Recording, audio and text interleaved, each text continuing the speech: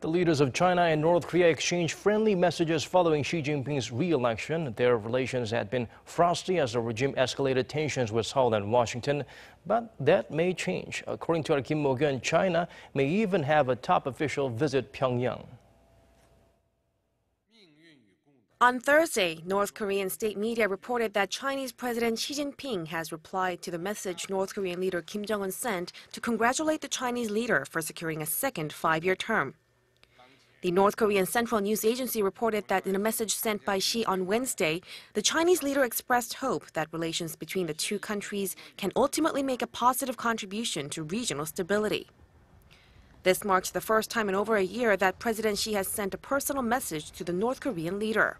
Political experts say this news could imply a softening of the two countries' relations, which have worsened amid North Korea's continuous missile and nuclear provocations. We can't come to a conclusion that North Korea-China relations are getting better, but with U.S. President Trump urging China to cooperate in solving the North Korean issue, we can say that China is willing to do more in taking a decisive role.